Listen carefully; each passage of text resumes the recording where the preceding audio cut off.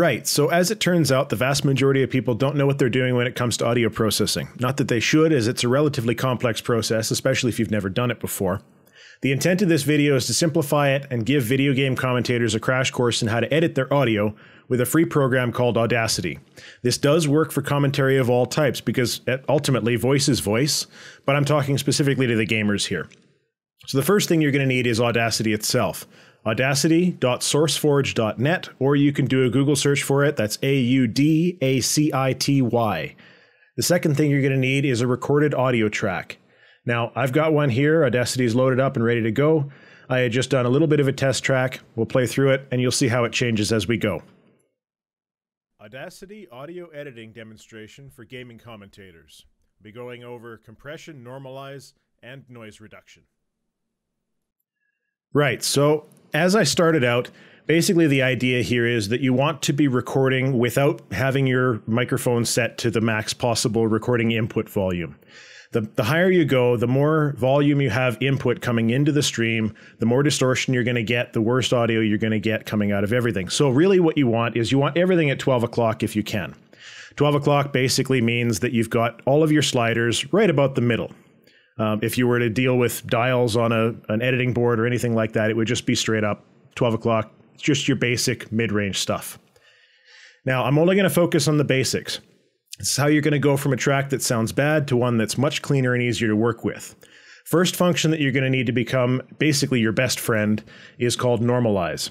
So you've got your track, Control A to select all, or you can go Edit and select all, same way. Effect, Normalize. Now, what Normalize is doing is it's basically adjusting the volume of a particular track away from the center line. 0 decibels is the way that they've got it set up. It's not really an arbitrary sort of thing, but don't worry too much about that. So you want to normalize to 0 decibels, and you're going to see right away we've got a lot more volume on the track. We've got higher peaks, both the positive and the negative. So we'll play through it again. Audacity audio editing demonstration for gaming commentators. We'll be going over compression, normalize, and noise reduction. All right, so the next step is going to be a compressor. Now, the point behind the compressor is basically that you want it to be reducing your peaks while leaving the low volume alone, without touching it, basically. So as you can see in the audio track here, we've got some lower areas and some peaks. What we want to do is we want to bring those more in line with one another. The reason for this, and this has to do with some people that are maybe very loud at very particular parts of their videos. So you're playing Slender or Amnesia, something like that, and something surprises you, you make an awful lot of noise really quickly, and it's very, very loud. If you don't compress the signal, you're always going to have that piece of your video that's very, very loud because it was when you made the noise.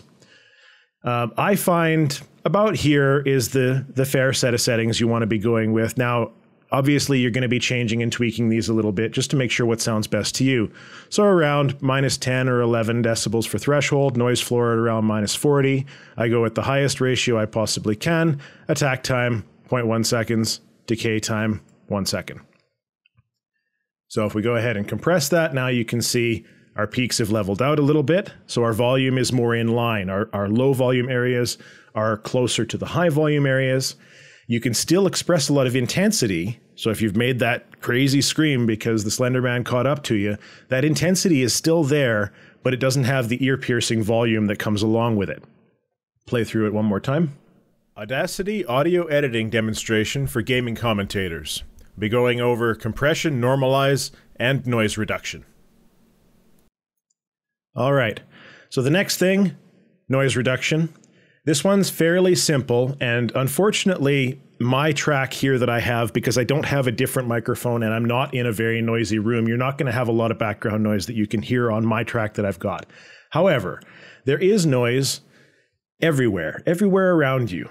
If you've got, you're doing your audio recording in a basement, let's say, for example, you're going to have the furnace going. You're going to have maybe a washing machine dryer that's going and causing some noise, or perhaps a fan or something like that. These are ambient noise sources, and these can be removed in a large part from your audio track. So what you need to do is you need to isolate that audio. And the reason that you, or not the reason rather, the way that you're going to go about doing this, when you do your recording, record silence at the beginning, silence at the end, so that you've got something that's a reference point. Okay.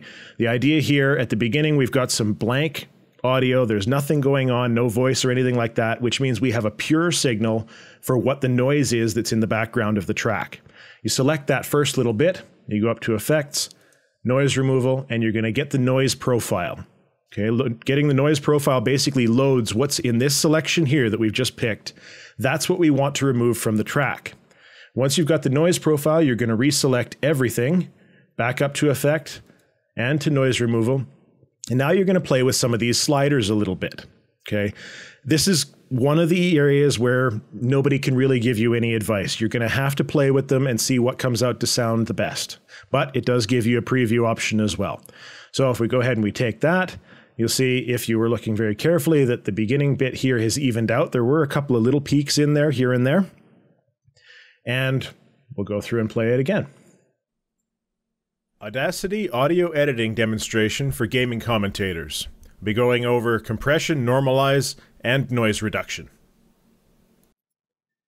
All right, so the next step, we'll throw in a little bit of EQ, equalization. This is another one that you get to play around with. So let's say I wanted my track to sound an awful lot more like I was on the radio.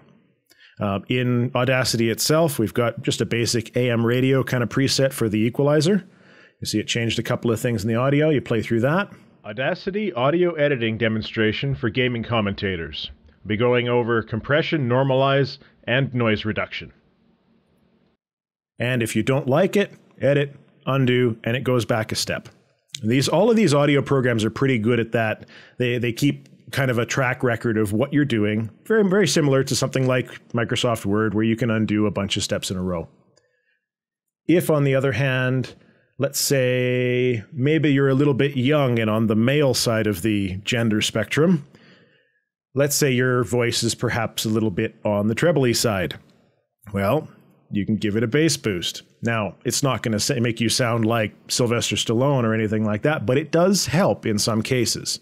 So we throw that in there, give it another play. Audacity audio editing demonstration for gaming commentators. We'll be going over compression, normalize, and noise reduction.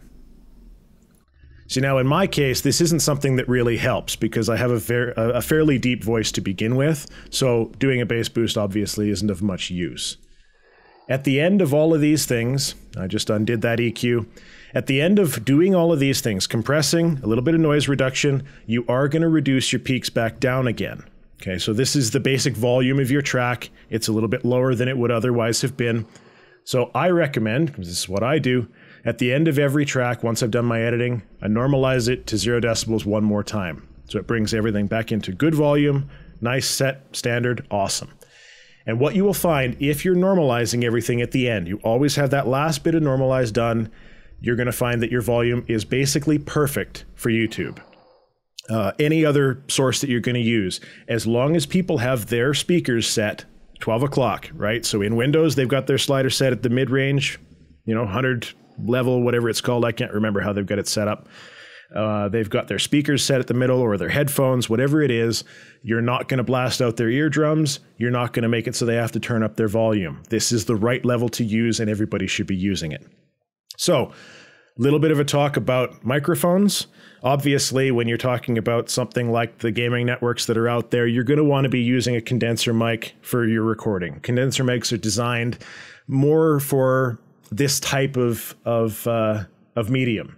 Podcasting, interviews, that sort of thing. That's what these microphones are for. Dynamic microphone, this is more of your concert mics. You see some people that are using a Shure SM58 microphone. This is sort of the concert standard that you'll see on stage for many of your favorite bands. The microphone I'm using is called an Apex 415. It's something that I've never seen outside of Canada. So here's a picture of it just so you can see what it is. And basically any microphone that you're going to get that looks like this, pretty well, you're going to find them in about the $100 US range. $100 about, what, 60 to 70 pounds if you're going with the UK side. Another couple of options that you can go with for microphones, Audio-Technica AT2020, the Blue Yeti, or the Snowball. They're all in about the same range. If, on the other hand, money is absolutely of no object whatsoever, then the cream of the crop, what I would suggest you go with, and this is where I'll be getting at some point, haven't picked it up yet because it's expensive, is the Shure SM7B. It's used professionally in radio stations. You can't really argue with that. And they used it on the Michael Jackson Thriller album. That's really all that I have to say about it. For everybody that has a poor microphone, perhaps, you got to remember that the microphone is only one piece of the puzzle. Knowing how to use it is another thing that is just as important. And the only other suggestion that I can really make is when you have a microphone, you don't want to be talking into it. Everybody thinks that a pop filter is magic, that it removes the pop sounds from the P, F, S, all of that sort of, those sort of consonant sounds. What you want to do is you want to be talking past your microphone. Talk over it or beside it or something like that. Don't put it right in front of your mouth. Put it down a couple inches, to the right or the left a couple inches, or up. And usually with a condenser microphone, the closer you are, the more bassy, the more powerful sound you're going to have out of it. I usually have mine sitting in front of me about 6 inches. That's all I have to say. Tarmack out.